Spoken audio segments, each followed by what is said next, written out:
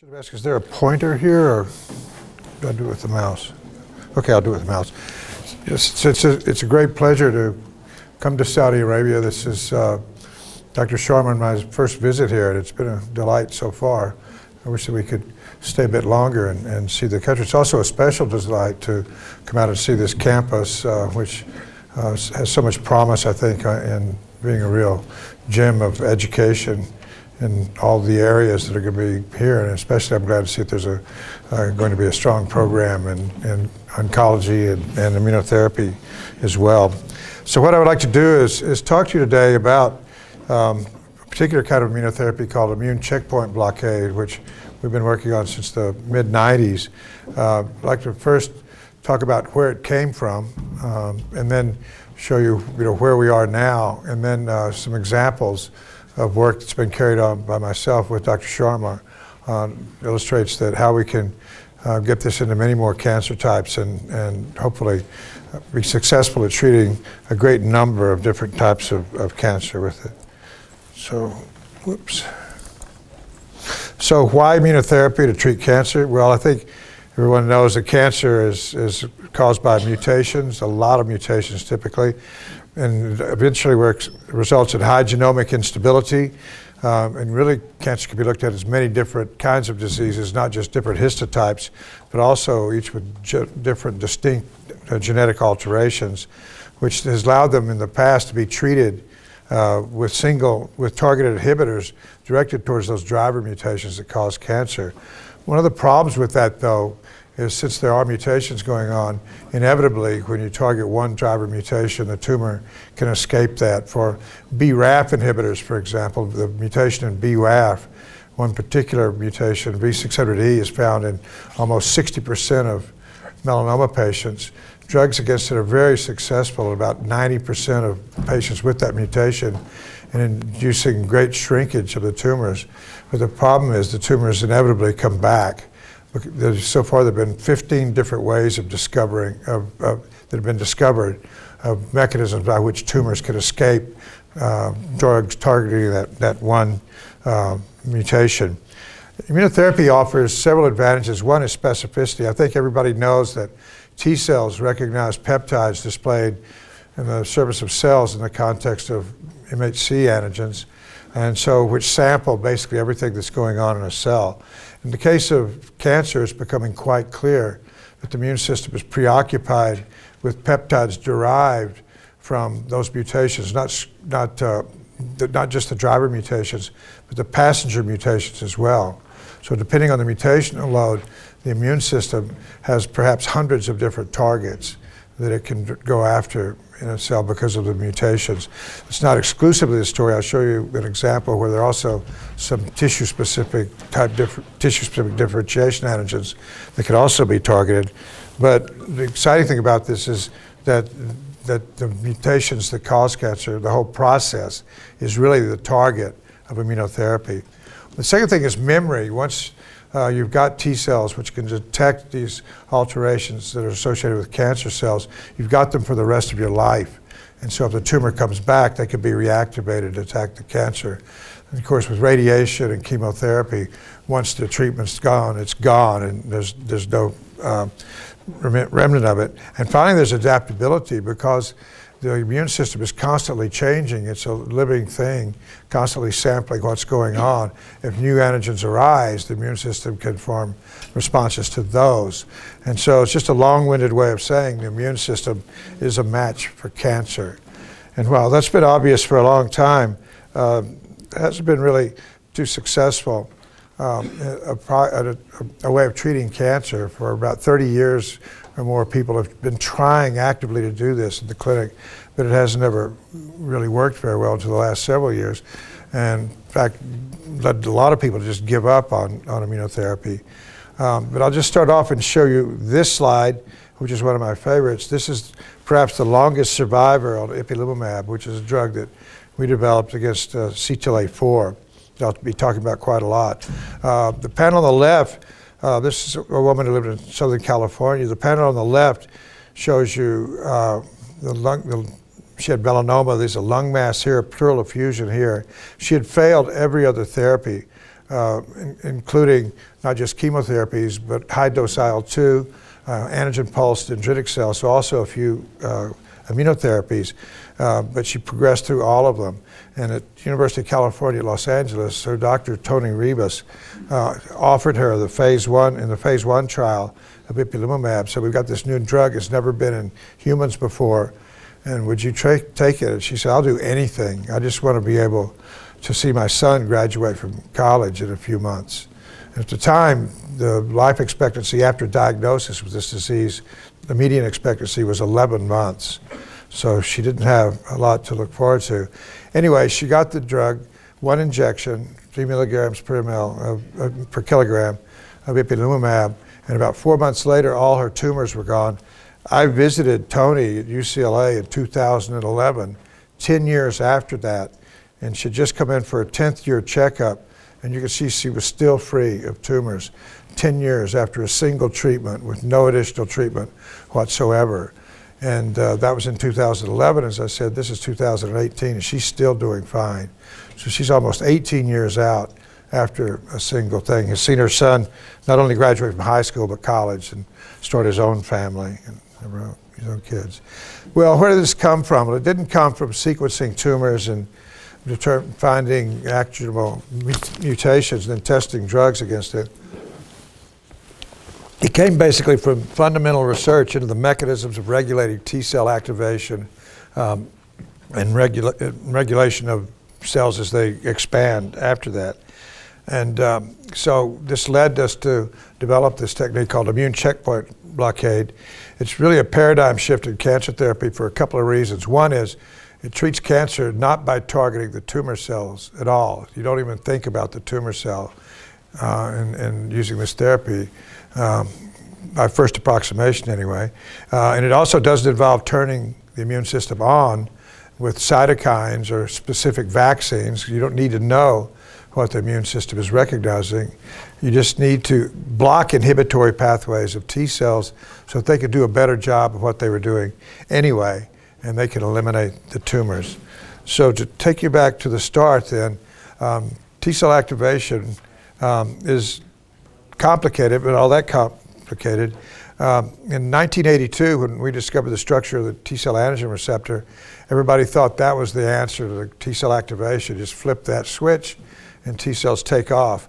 But it quickly became clear that that wasn't the case. By the late 80s, it was known that there was a second signal called a co-stimulatory signal that had to be given, that had to be received by the T cell contemporaneously with the antigen receptor signal in order to get T cells fully activated. And when you got those two signals, when a T cell got those two signals, it turned on a program which led to rapid proliferation, differentiation of the cells to effector function, and the cells go out and look for whatever the problem is and deal with it. That's a very important phase of development of immune response, because you've got about 50 million different T cells with different receptors in your body. And I don't think we need it quite that dark. People are going to go to sleep. In any event, you need hundreds of thousands of them to actually deal with a virus infection or deal with the cancers. So you've got to go from a few dozen to hundreds of thousands in a week or so. And so the T cells take off. They start dividing about every 6 hours as fast as the bacteria. And the point is that at some point you have to stop that. And people really didn't know how that happened. At first it was thought the T cells just died with a fast ligand interaction, a process called activation-induced cell death.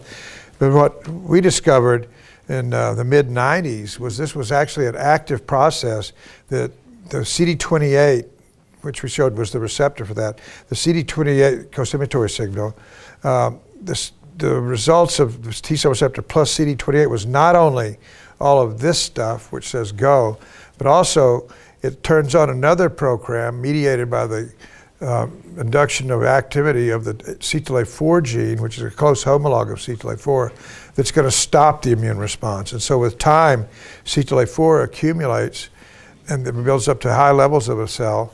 And we think what it does is just bind to the same ligands, B7-1 molecules, as CD28, outcompetes it, it prevents the cells from receiving co-stimulation, it stops the response. And again, you have to do this because we knock the gene out as in a few other labs. And what happens in mice that don't have the CTLA-4 gene is they die at about 3 weeks of old from a lymphadenopathy. They basically fill up with T cells. This is a fundamental mechanism that you have to have in order to survive a response, to stop that proliferative phase and protect you. Well, what does this have to do with cancer? Well, we've been doing some work about this time showing that if we put the B7 ligands for CD28 into tumor cells, as you can see here, the wild-type tumor cell grows. There's experimental tumors in mice. But if we put the B7 genes into them, they basically won't grow. They may grow for a little while, but they get rejected.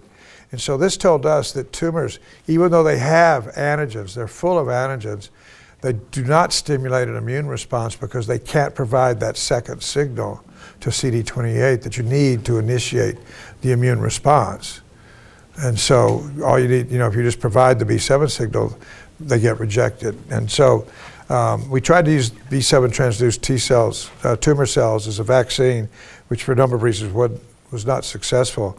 But that informed an idea once we figured out what CTLA-4 did, and that is this, that since the tumor cells don't have the co-stimulatory signal, again, they're invisible to the immune system, and they get a head start.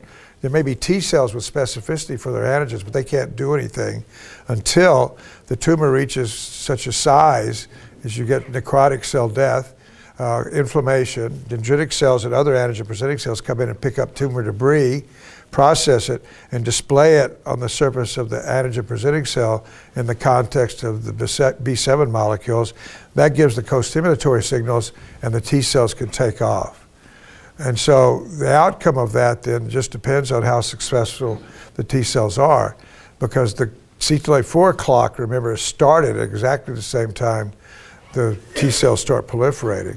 And so if that clock stops the T cells before they eliminate all the tumor cells, the tumors win. But if the T cells can reach a number that they eliminate the tumor, of course, the T cells win. So we thought we could solve this problem by just disabling the brakes, putting in an antibody to CTLA-4 that'll prevent it from binding to its ligands and disable the brakes, so the T cells will just keep going as long as they need to come on. And so it was a really interesting idea for a couple of reasons. One is that, again, since you're treating the immune system and not the tumor cell, the kind of cancer doesn't make any difference. Theoretically, this ought to work, at least have the possibility of working against all kinds of cancer. The immune system doesn't know whether cancer is a kidney cancer or breast cancer or anything else. It doesn't know whether it's caused by a RAS mutation or a BRAF mutation or anything. It just knows it has things in it that are foreign, like the same way it would see a virus-infected cell.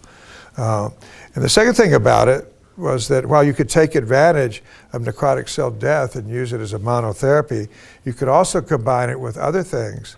Chemotherapies, radiation, anything basically that kills tumor cells will start this cross-priming process and lead to an immune response. But again, that would be terminated unless you do something to take the brakes off. And so again, that was the idea of checkpoint blockade. At first it was CTLA-4 blockade because it was the only checkpoint known. So this is our first experiment that shows a tumor injected in mice growing on their backs. If you inject anti-CD28, the tumors grow faster, suggesting that there is a nascent immune response, but it just can't get the job done. But when we injected antibodies against CTLA-4, the tumor grows for a while and then gets rejected. And the mice are permanently immune to challenge with that same tumor for the rest of their lives. And they live out a normal lifespan with, at least in mice, absolutely no adverse events. And so we saw this result. I was astounded because we expected to slow the tumor. But instead, we cured essentially all the mice. And I'm not going to show you more work. I mean, we're so astounded by this, we basically dropped everything else we were doing in the lab for a while anyway, and looked at many different kinds of tumors. And sure enough, in mice, we found that there was virtually no tumor that we couldn't cure. In tumors that were induced by carcinogens and were considered very immunogenic, CTLA-4 antibodies by themselves could do the job. But in spontaneous tumors, such as a tumor called the B16 melanoma, which nobody had ever really been able to get an immune response to, we could add a vaccine of irradiated tumor cells and combination with CTLA-4 and cure that. And so this was, at least in the mouse models, essentially a universal drug which in combinations could cure almost any cancer cell we threw it at. So it took a few years to convince people that this was worth trying, because you say we're going to treat cancer by ignoring the cancer cell. There was a little bit of skepticism about whether that might work or not. But a company called Metarex that had mice that had their immunoglobulin genes eliminated and replaced with humans, so they could make fully human antibodies just by immunizing these mice. But we teamed up with them, made an antibody it was named by the Food and Drug Administration, ipilimumab, which they began to develop in phase 1, and then Bristol Myers Squibb teamed up with them to co-develop it, and then later ended up buying ipilimumab. But in these early clinical trials, small clinical trials, there are objective responses in many tumor types, including melanoma, prostate, kidney. Dr. Sharma showed in bladder cancer there were pathologic complete responders, also ovarian and lung cancer and others. But there were adverse events that began to be seen quickly. Typically these were itises, colitis, hepatitis, pneumonitis, apophysitis. These are serious, but they're inflammatory reactions. They're generally manageable with systemic steroids. Those are not really, except for maybe the apophysitis, really autoimmune diseases, because they can be treated with systemic steroids and then the patients can be weaned from them and the problems don't come back. However, we know now that there have been hundreds of thousands of patients treated, that there are patients, about 1% develop type 1 diabetes, and an even smaller fraction develop a T-cell mediated immune myocarditis, which is usually lethal. But again, these are really, really rare adverse events. And so, just cut to the chase here, this is a phase 3 trial of ipilimumab in metastatic melanoma. At the time, there was no standard of care, so there was a randomized trial of ipilimumab versus a placebo control against metastatic melanoma. There was also an antibody plus peptide, but for now we'll ignore that. This is the placebo control. As I said, the median survival is approximately 11 months in this disease, but you can see the curve quickly comes down to essentially nothing. But the ipilimumab curve, as you can see, comes down, and the median survival is moved over by 3 to 4 months. So that would have been sufficient for FDA approval, because no drug ever had done that, of any type, had ever done that in melanoma in a trial like this, a randomized trial. But that's not really the most striking thing. The most striking thing is between 2 and 3 years, there's an inflection point in the survival curve where it goes absolutely flat and stays there for the 4.5 years of that overall survival trial took. That tells us that nobody's dying after 3 years or so. Anyway, in 2011, it was approved by the Food and Drug Administration and became the standard of care for treating that disease. A couple of years ago, there was a follow-up in 5,000 patients for whom there was at least 10 years follow-up. And what you can see is the same thing holds in this sample of patients. You can see it flattens out at about 3 years, and at 10 years, 22% actually of the patients are still alive. And so for all intents and purposes, they can be considered cured of disease. And I know that they're not, patients I know, they get out there 10 years after therapy, they quit worrying about whether they're going to relapse. And so that's a significant accomplishment, but of course the question arises, why isn't it more? Why isn't it everybody? Why is it stuck on this 22%? Well, there's several possibilities. One is mechanistic. Maybe there's no priming going on. As I told you, this works during T-cell priming. That's not happening when the drug's on board. It's not going to have much effect. But the second one, of course, that's a lot more interesting, is maybe there are more checkpoints. And without belaboring it, about 2001, when the clinical data from CTLA-4 blockade were coming in, a group at the Dana-Farber discovered that another molecule called PD-1 was actually another checkpoint. I mean, it had 2 ligands, then one of which could be induced on tumor cells, and this inhibits the function of T cells much later in the response.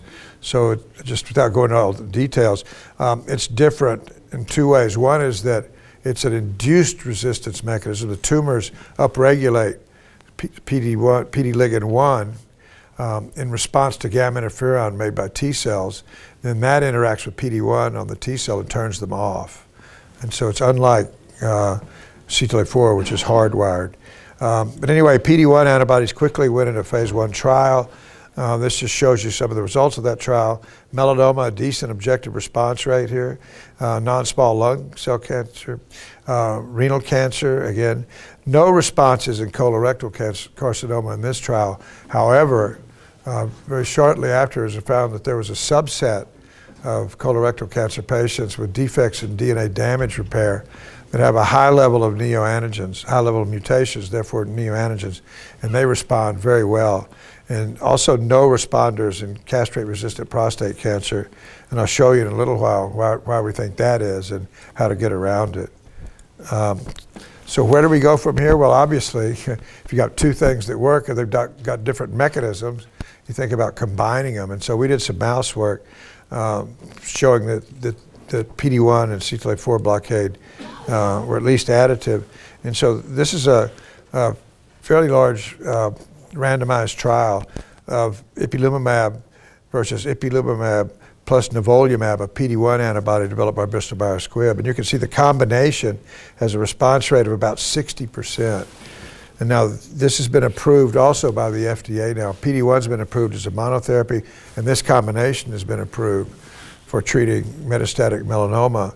And the survival on this is now out to a little over 3 years, and it's still 60%. And so if that matures, we expect that may be close to 60% as well, although we don't know, and I'm just speculating on that. But we expect it to be at least 20% and maybe even 60%.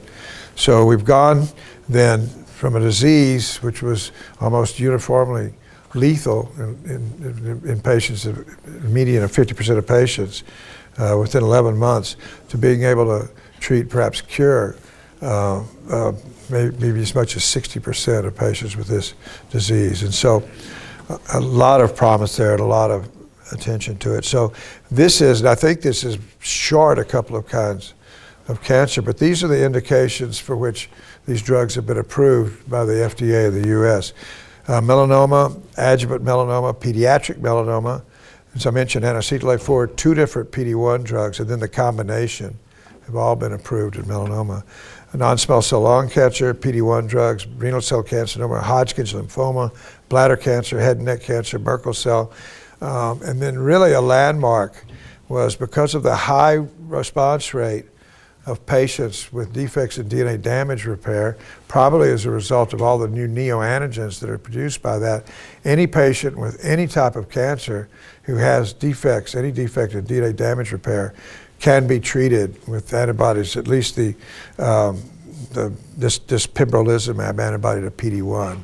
So it's really a hallmark. That's the first time that's ever occurred that treatment of a class of patients based on a single genetic lesion was featured.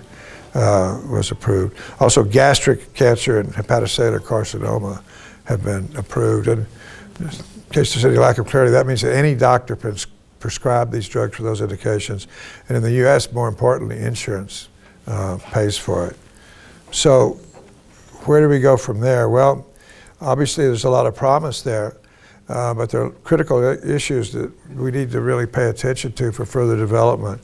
We really need to know how these drugs work, what the mechanisms, both the cellular and molecular mechanisms, are involved in the anti-tumor effect. We know a lot from mouse studies, but we really need to study what's going on in humans as well.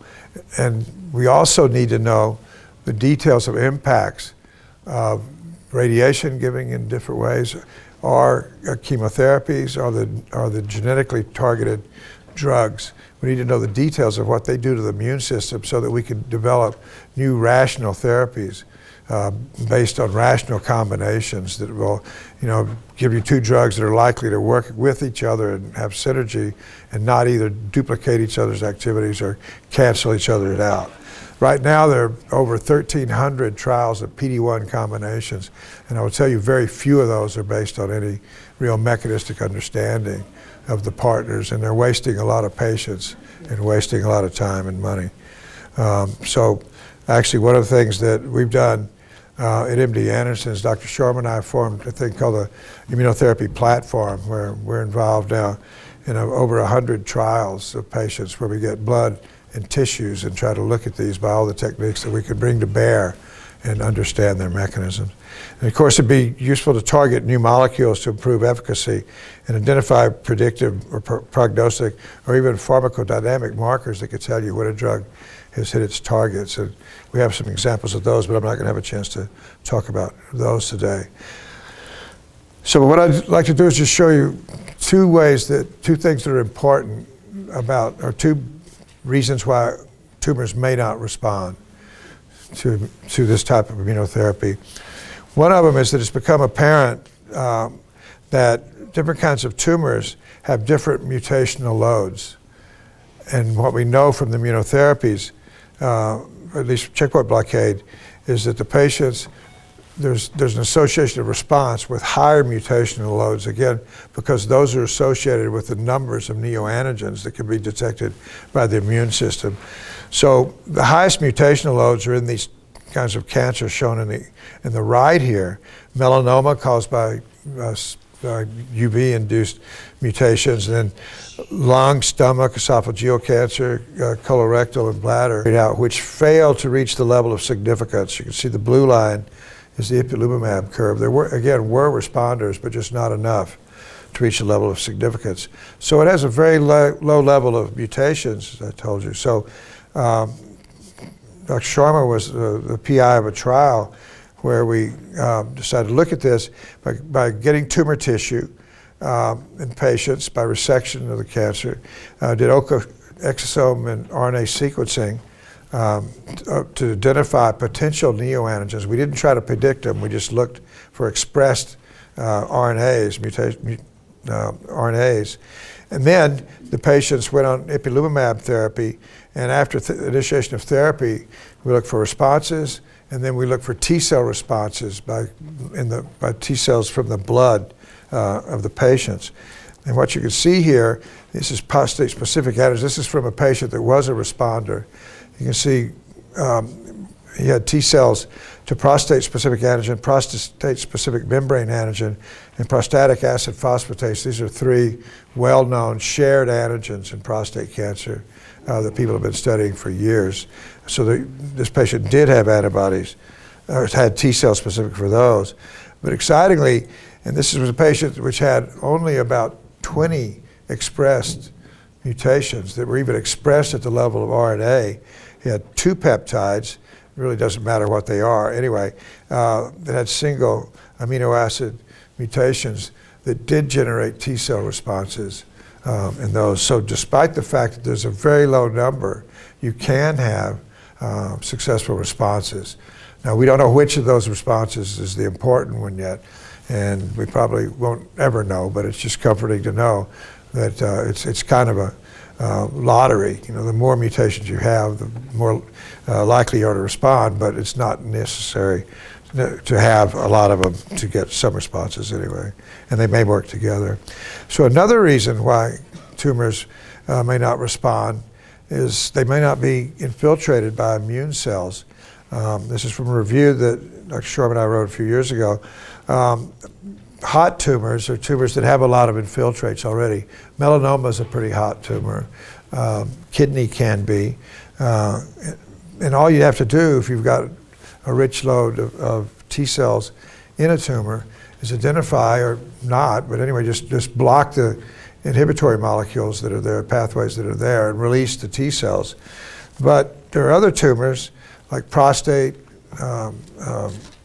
glioblastoma, pancreatic cancer that are very cold tumors and have few, if any, T cells in them. And in order to get this form of therapy to work, you've got to get the T cells inside the cancer. And so we've done that in many ways Oncolytic viruses is one. Intracellular injection of intratumoral injection of anti-CTLA-4 antibodies is another. But anyway, I'll just show you one of the things that, again, in a trial that Dr. Sharma, this is a different Sharma, developed. But anyway, this just shows what the relative level of infiltrates of different kinds of cells. These are CD8 cells, CD45RO cells, and then granzyme B cells in pancreatic cancer, prostate cancer, bladder cancer, then melanoma. And you can see in virtually all of those, there's much more going on in melanoma than the other cancers. So this was just a survey of different kinds of cancer. So what we decided to do, what Pam did, was design a trial where patients were given CTLA-4 before they went to surgery, pre-surgical trial of hormone therapy plus ipilimumab in patients with localized disease that were going to surgery anyway. And then we got the prostatectomy and could look at what's going on in the tissues. And what was found was that the pre-treatment tumor was very cold. You could see very few infiltrates at all. But after treatment with CTLA-4, the robust CD4 infiltration of tumors, it could make prostate a hot tumor, just giving them the anti-CTLA-4 antibody. And I can tell you that PD-1 does not do that, and so this is a fundamental difference between those two antibodies, at least in the tumors that we've looked at. When there was, we looked at RNA, the group looked at RNA expression, we saw was induction of a lot of RNAs associated with T-cell presence, as you might imagine. But particularly interesting was that the RNAs indicated PD-1, the ligand that inhibits through PD-1 binding, and VISTA, another inhibitory molecule that's known to be expressed on macrophages. And anyway, this shows the proteins there too. Here's PD-1 after CTLA-4 treatment. Its ligand, PDL1, and this new one, VISTA. And so if you look at the quantitation of these, very little PD-L1 on CD4, a lot on CD8 T cells, a lot also on macrophages, and a lot on the tumor cells themselves. So CTLA-4 has driven the T cells in, but there's this inhibitory marker all over the place now. And then also, this shows that VISTA is also induced on CD8 T cells, but mostly on macrophages in the tumor. And so this led to the proposal then to use CTLA-4 to drive T cells in combination with PD-1 to take out the PDL1, which leads to inhibition. And so again, Dr. Sharma designed this trial of CTLA-4 plus PD-1 in prostate cancer. And this is early days, but there were 3 patients so far. This is the PSA level, where after the first treatment, the PSA fell. After the second, fell essentially undetectable, and with shrinkage of bone mets and everything else. And so really good responses in patients that are given both of these. And so there's some issues of toxicity, but this is being now looking at more numbers and going to refine the treatment schedule. So we think this offers promise. Again, these are preliminary doses at this time. So I think this shows you the kind of approach that you can use in understanding what's going on to get responses in tumor types that may not respond well. And just to close, I'll just show when we started this work, there were not that many surface markers known on T cells. There was the T cell receptor and CD28, and then CTLA-4, and now there's all these guys here. There's dozens of molecules now, many of which, these all actually, the ones that are labeled here, have all been shown to involve either positive regulation or negative regulation of T cells. So there's a lot to do in working out good combinations to treat more cancer. And what we can see now, it's already happening, and we've done most of these combinations here in murine models, but it's possible to use multiple checkpoints, enhance innate immunity, oncolytic viruses, cryoablation even, or thermal ablation, blocking other immunosuppressive factors such as IDO. It can be combined with conventional therapies, radiation, of course, and genomically targeted therapies. And the opportunities emerging that that you can not try to use chemotherapy, the targeted therapies, the radiation to kill every last tumor cell and run the risk of damaging the immune system at the same time, but just kill enough tumor cells to prime an immune response and let the immune response take out the rest of the tumor cells and give you the memory and the other benefits of immunotherapies. And so just to close, I think the excitement of this is that this is where we've been for the last 30 years or so in oncology is in the field, is taking a lot of patients, treating them with a drug, doing a statistical analysis and see if we could move the median survival over a little bit. What we know now from ipilimumab is you can do that, but you could also get this tail on the survival curve. Again, in melanoma, the 10-year survival plus is about 22%. And the next curve is an aspirational one, but based on the finding of ipilimumab plus nivolumab in melanoma, is the goal now, we think, of cancer research should be not to just move the median over, but to get the survival, the tail of the survival curve, as high as we can get it, and as many different kinds of cancer as we can get it. And the excitement is because we know it can be done, again, to at least 60% in melanoma. And we know the basic rules now. And so the question is just working hard enough and being rational enough and to really do things in the right way to make the things work for the patients and as many different patients as we can and many different cancer types as we can. And I think there's a lot of optimism for rapid progress in the next few years. And, thank you for your patience. I hope I didn't go over time.